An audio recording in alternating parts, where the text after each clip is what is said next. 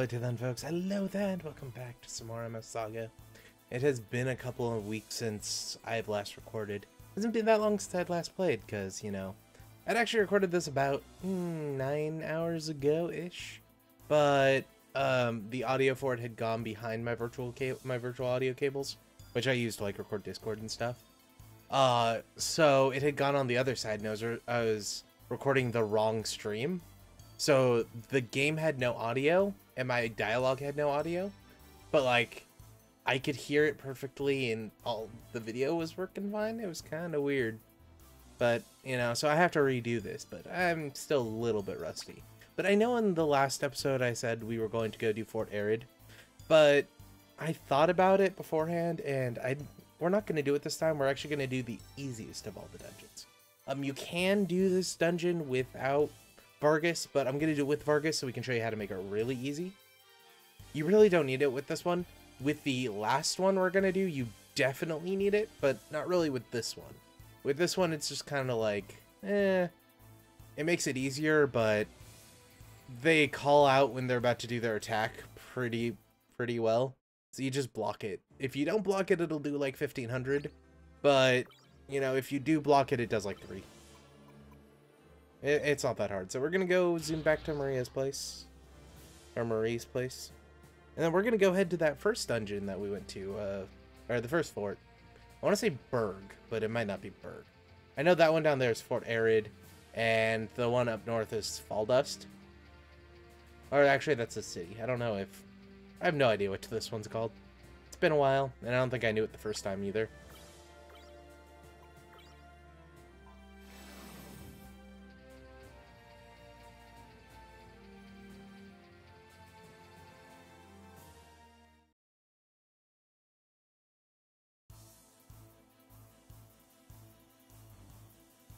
So yeah, we're going to do this one. So this one's actually the easiest of all of them.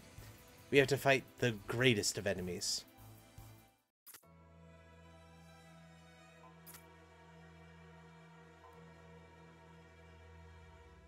Yeah, that black mobile suit. Not that Zaku who tried to kill us in the very beginning. The better black mobile suit. You know it, we're fighting fucking Master Gundam. This fight I actually really enjoy, because it's one of the first ones that's actually a real challenge to you, because they can do some good damage. It's not like Grand Gundam where it's a joke. The other Gundam, or the other 2 Gundams, you probably already know who they are, but I'm not going to spoil it because that's no fun. But the other 2 mobile suits aren't really a challenge. Or, they are really a challenge, but they aren't really complex fights. The enemy's about to do a big attack. Either defend or block it. Okay, go back to doing what you're doing. The enemy's about to do a big attack. Defend, block. It's like, oh, okay. This one actually has a little bit of a challenge.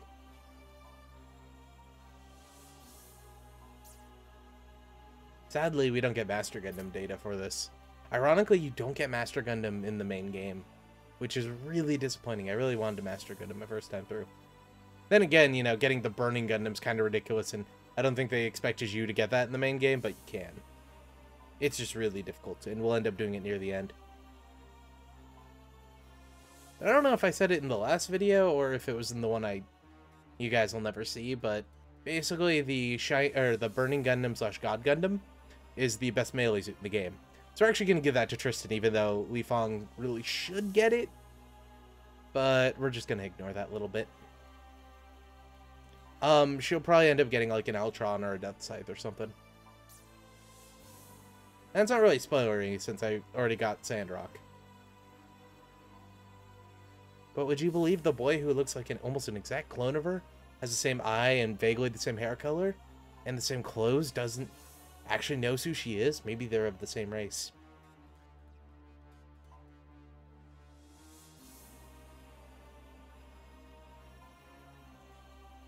We'll talk in depth about Aeon's story later, because there's still a couple of bigger things that are going to happen with her.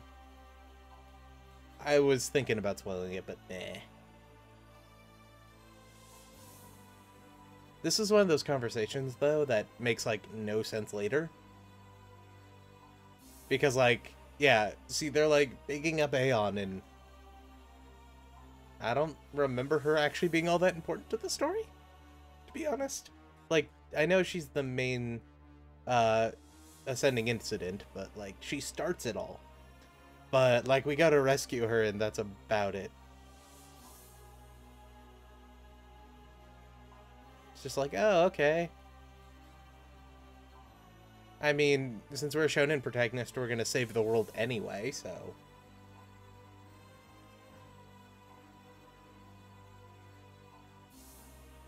Also, it kind of looks like he has head Vulcans pointing down. I guess there's supposed to be like some sort of pseudo earring. Or, actually, I think that's supposed to be a 3.5mm jack. I guess that makes sense. Oh, and this guy also follows my idea that those kind of people don't have ears.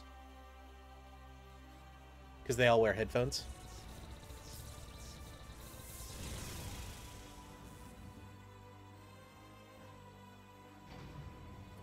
And just so you know, that's the same sound effect as the G system.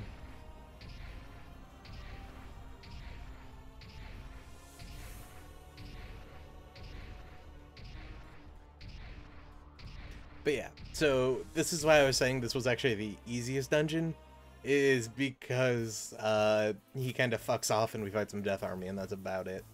It's not actually that fun of a dungeon. But I think they expect this to be the first one you do, because it's right next to Maria's place. But it's like, they give you the Gao, so there's no fucking way I'm just gonna go run around places. No, I'm gonna go hit everyone randomly. Don't want them to know where I'm coming from. They might find Maria and, you know, she'll have to pull out her frickin' double Zeta. Because, by the way, she still has a goddamn double Zeta. And she gave us a GM in the beginning. Alright, everyone should be good. So we may or may not use Li Fong. What I mean by that is we're probably not going to use her unless the ending is very, very dicey. Entirely just because she's not very useful. She's still a glass cannon. So with these guys, I believe we fought them before, but basics. We charge the guy in the middle. We shoot all on everyone else. Seriously, even if you charge up and do a shoot all, these battles are like trivial.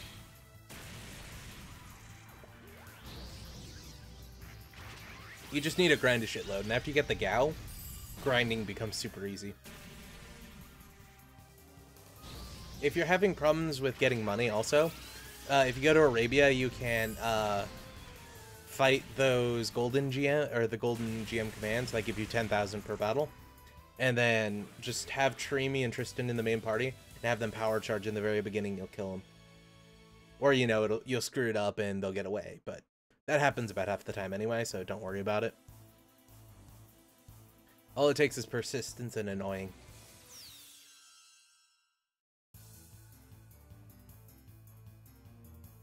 Yeah, recently I've been, when I have to grind and stuff, I've been just plotting out my D&D while doing the same thing.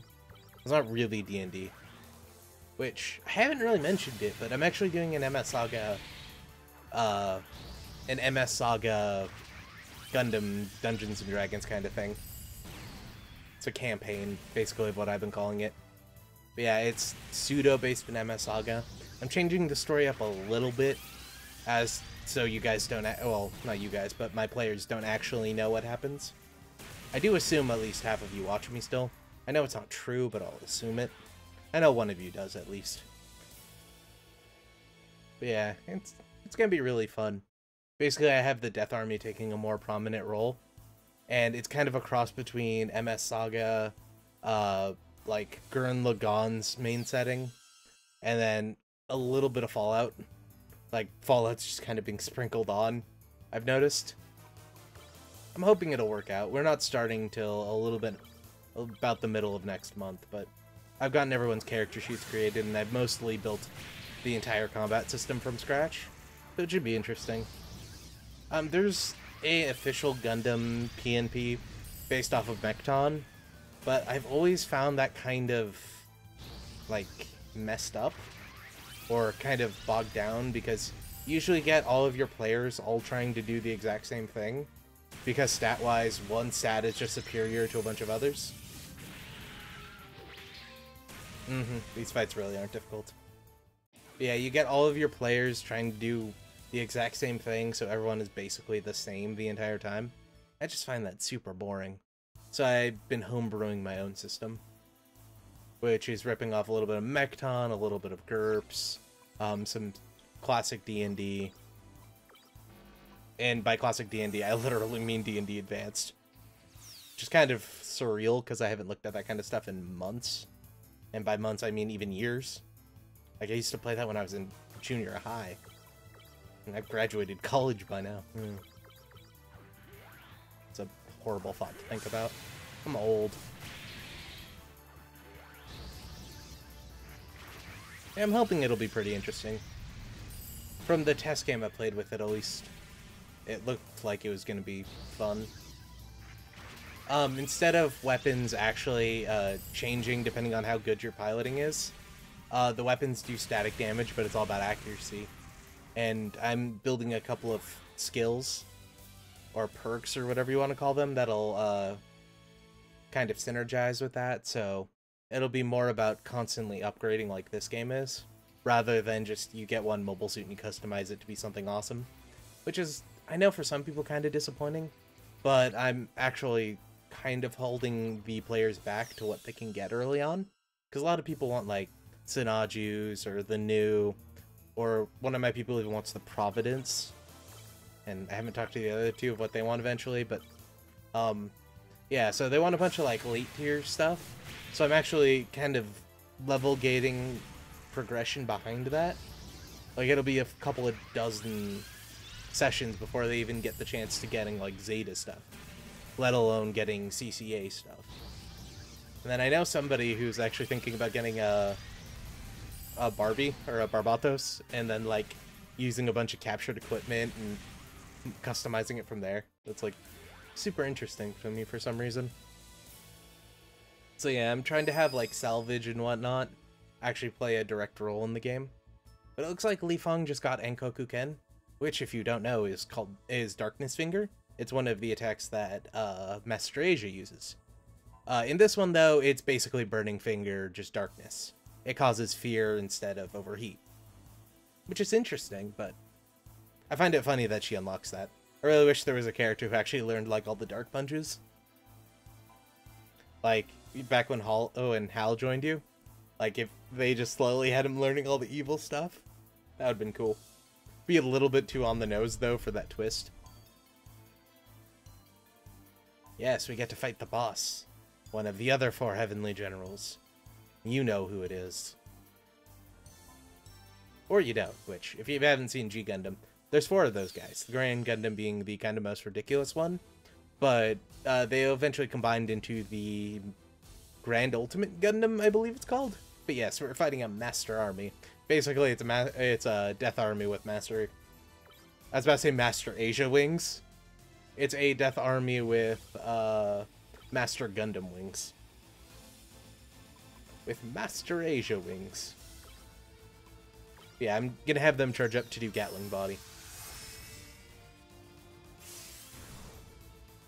So, if you have Vargas in this fight, you can basically make him just counter every time he goes to attack. Because his attack is Hasho Ken. So, does Aeon have counter snipe yet? I don't think he does, so we'll just have everyone defend. This attack will do about 1100 if you're unprepared. So be careful, but it's not that bad. Oh, and Koku Ken. Yeah. Now he's Terror and Hurt, which is amazing. General Purpose Med. Boost. You can Gatling Fire, and you can Gatling Fire.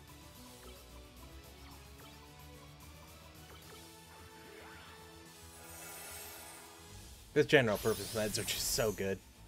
It's like, yeah, any status effect you have, go ahead.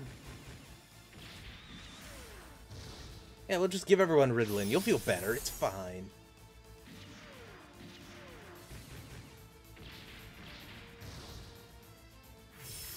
Oh. I wasn't expecting that. I love how he just, like, unloads on him and then all...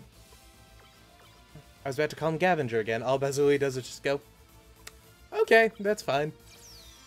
I'm just gonna stab you all. Don't worry, we have to very, very quickly after this one, we're going to another base. So we don't really have to worry about TP.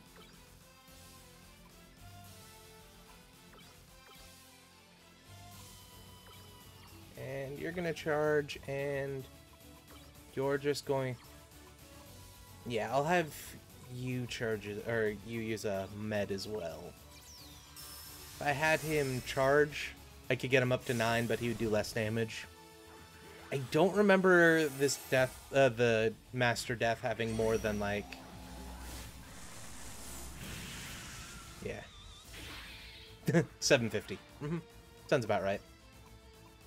I don't remember him having more than about, 6,000 HP, so we should be good there. And... Oh, he should have high repaired himself. Oh, well. Or I could have switched to Aeon or Trimi or Lifelong. We'll do that next round, if this doesn't kill him. Because this just might kill him. Yeah. Doesn't have very much HP, he's not actually that hard. I think even the first time I fought him, I was like, wow, he's dead already? Yeah, sadly no salvage, since I imagine he disappears in one of those darkness portals. We never actually find out how they do that, by the way. Like, I am very curious as to how they got teleportation to work. I guess maybe G-systems allow you to teleport? Or, like, they can build a teleporter room from Star Trek? Which ironically works with my theory, but we'll get to that later. This is totally an open comm channel, you know, everyone can hear you talking. Not exactly, but okay. I mean, you're not the one who told us to go assault these forts. That was the fact that Eisengrad has this giant energy shield and we want to punch Hal in the face, because he is a douchebag.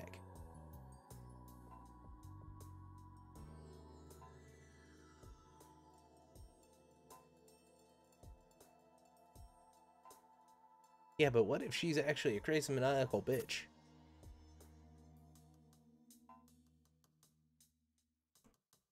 I mean, like, what if you find out who she truly is, and then you hate her as a person?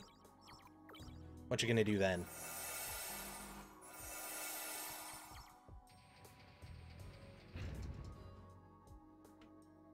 Like, what if she makes Giran look like a child? And then, you know, creates an interstellar empire where they use genocide as a means to an end. And it goes against everything you believe in. Will she really still be your friend? Or will you have to kill her and cut off her face? Might have to kill her and cut off her face. That is entirely a possibility.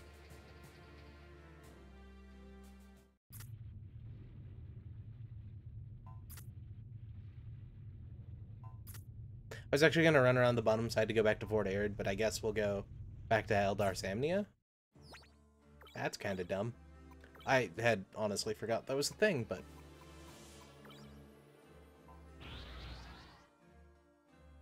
I guess that is. So yeah, we're totally about to go do that next fort. That's gonna happen. You actually just have to run into the next fort for the next part of the event to trigger. I guess there's an event trigger on entering the forts, depending on how many you've closed down.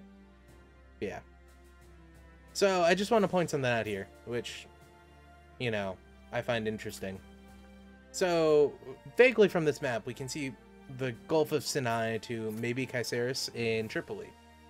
Those two places are about 230 miles away from each other. Thus, Vargas didn't actually overshoot us. He just flat out passed our asses. Because he definitely had enough time to turn around. Because you can only go, I think it was 180 miles in one of those things, and that's per hour. Remember, that was fast back in the day. Plus, they're basically sky barges. So, he just didn't turn around. He was like, nah, fuck you guys, I'm going home. Maybe he wanted to hit on Marie while we weren't there.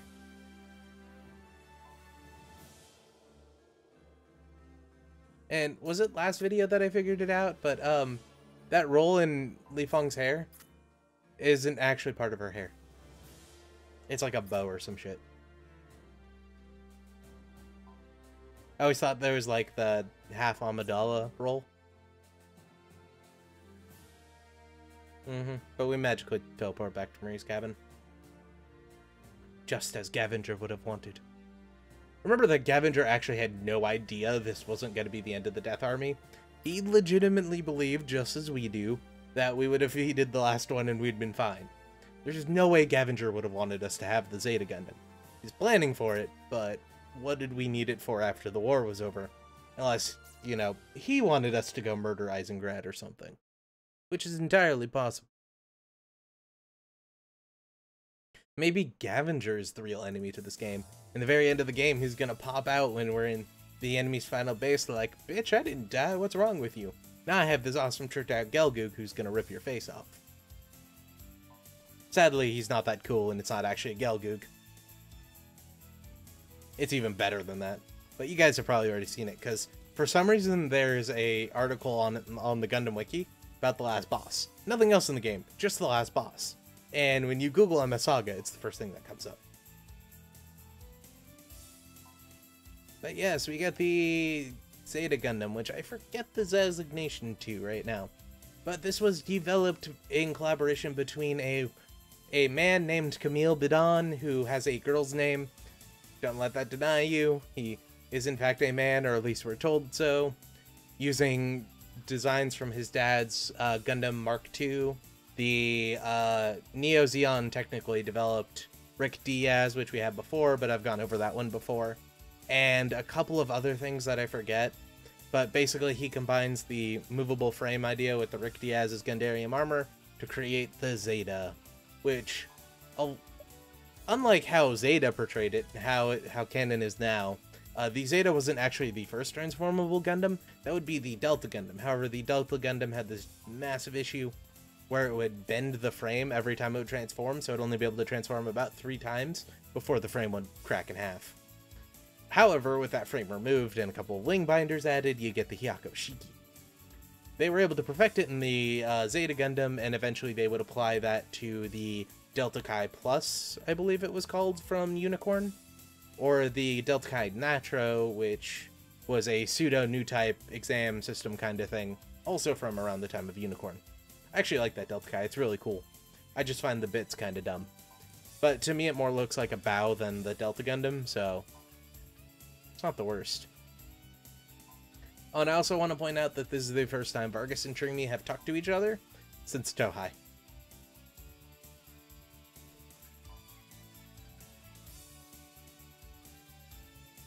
Yeah, Lee doesn't hate him. She totally is cool with him basically stalking and harassing her. That's totally the truth. Then again, she probably would have just killed him if that was really the issue. Because, you know, for some reason she doesn't just kill him even though she threatens to many, many times. I really wanted her character to just be like, nah, I'm killing him. And then to kill him. And then have him replaced with his twin brother, Vargas. Who's actually secretly Gavinger.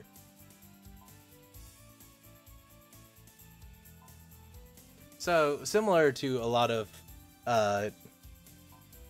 like, RPGs like this game from the early 2000s, we now get the choice. We are only allowed 6 party members, because that's how many can fit inside the byte. So, we have to switch between Vargas and Li Fang, but we can do it at will, at almost every saving point.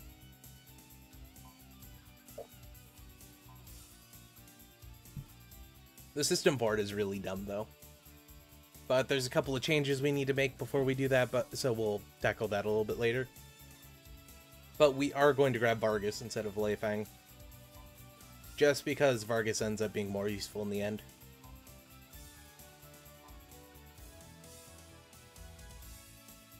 I don't want to go into Marie's room, thank you very much.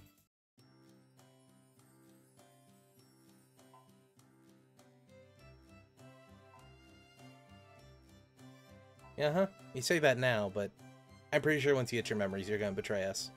I'm sure of it.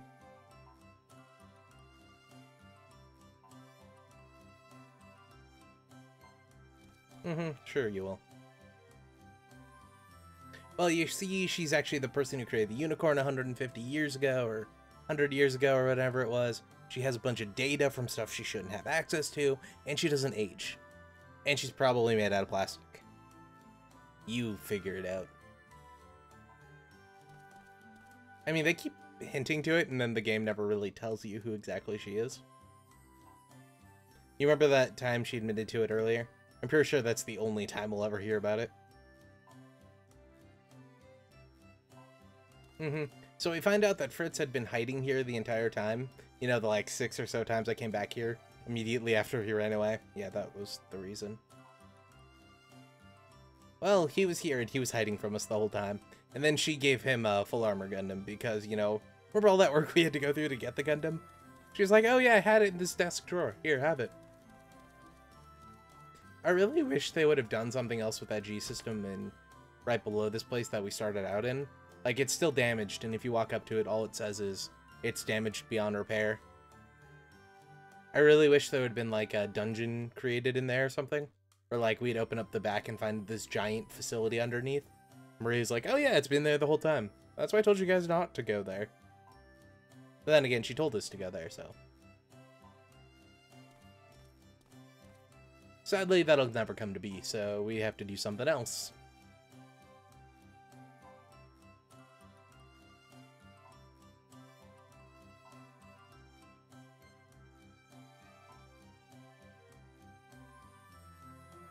She really wants to help us for some reason.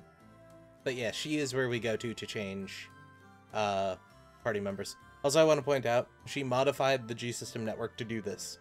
In the time it took from Trimi to walk from us up the stairs to tell her, and then us to walk in, she modified the G-System.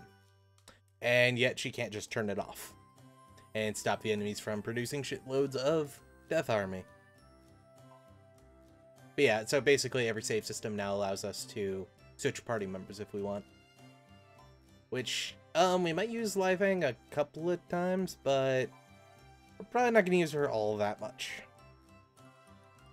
And then we get one more party member at the very, very end of the game.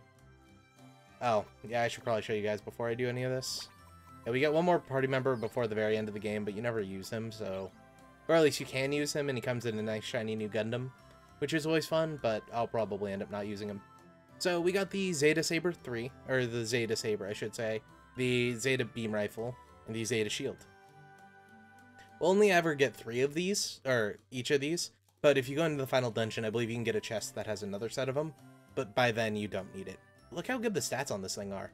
And by good, I mean, well, the HP is a little low compared to the Sandrock, but look at everything else. It's pretty good. So, first things first, we're actually going to go strip some people of some parts, because we're going to move Trimi over into the Sandrock, and then Vargas into the Gundam Mark II. But starting off, we have the Zeta booster, which is the back booster for the Zeta. I really like how this looks, and I think it looks really good in this game, but we're not going to use it, so we're just going to take it off, because remember we have the double Zeta one. There's also the biosensor, which, the biosensor, well, it doesn't tell us here. Where are you? It increases, mind and reflex by 10%, so basically it makes funnels do 10% more damage. So, we're giving that to Aeon. Remember I mentioned that a little while ago, that we'd be giving her something like that later in the game? Yeah. Because, wouldn't you know, Tristan doesn't have any funnels. So, him having funnels would be kind of useless. So yeah, she does have a large propellant and enhanced wing. For some reason, I had thought that she had a dual booster, but she doesn't. So we're just going to pop these off, give these to the Zeta, double booster, and the perfect guard. Because I love this thing, it's amazing. But we're actually going to make one more other change. So he also has the grenade arms, which are built in. Usually I actually pop these off and give that, replace these with the Shining Gundam's arms, and give these to either Fritz or Bazuli, so they can have more built-in weapons and do even more damage. But first, we gotta cycle through all those other mobile suits. I think one day I'll sell these, but I think it's gonna be at the end of the game. So I just like having, like, the idea of us carrying around, like, 30 mobile suits with us. We're actually gonna go, you know, rip off the arms and the legs off of the Shining Gundam, because we're not actually gonna use Lifang, to be honest. Like, I really feel bad about it, but she's not very good. So, what we're going to do is we are going to equip the Shining Gundam shoulders on here, because while they lower our armor and our speed by quite a bit, 20 melee. Can't beat 20 melee.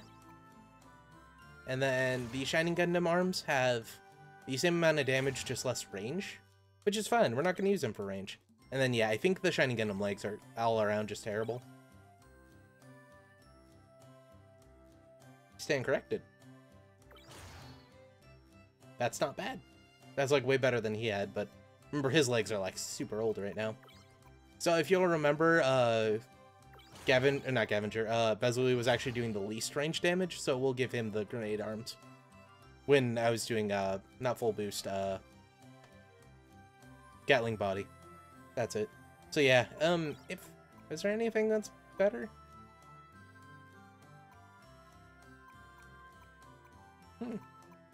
I don't think I did this last time, but fuck it, let's give him some Rick Diaz arms. He'll be a little bit slower, but who cares? Oh, that's legs. I was like, wait, where are they?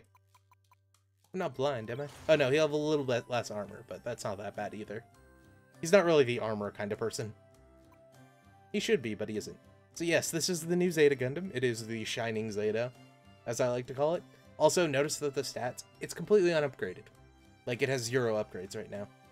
Stat-wise comparison, unupgraded Zeta is the same as the full armor with the double booster fully upgraded. By the end, its melee damage will be about what Gavinger's is range damage is. So it's super useful. Also, this video is going on way long. So we're actually going to go swap out Lai Fang real quick. So this game does it in a really stupid way. We have to remove her from the party, which we can't remove Trimi, Aeon, or Fritz, like, throughout the game. So we just kind of have to accept that they're there. You can get rid of Bezuli if you want, because he's basically a discount Fritz, but we're not going to. We're, in fact, going to move in Vargas. And then we're going to go back here, and we're going to switch. We're going to switch Vargas into the Mark II. Oh, I clicked the wrong one. My bad. And not Aeon, Trimi into the Sandrock. So we're gonna go Trimi, Sandrock, Vargas, Mark II. And parts-wise, they'll be basically the same, except for we gotta strip off everything off of here. And we're not gonna be changing the Sandrock too much. We're just going to be giving it beats. Large type wing, yeah, you can use the extra armor.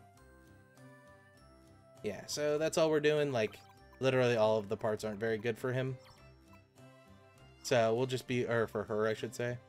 And then everything here is good. Though we can get rid of this and go for a more ranged focused build.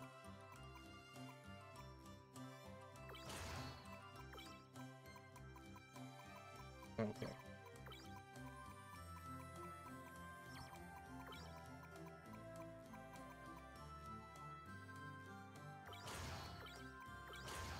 Yeah, that should be enough for now. But yeah, folks, that'll be that. Like the episode if you like it, dislike it if you didn't. We'll be back a little bit later to go hit Fort Arid, finish that up, and then we'll have the final dungeon after that, or the final fort anyway, then the final dungeon, which should be a ton of fun. But anyway, folks, good night.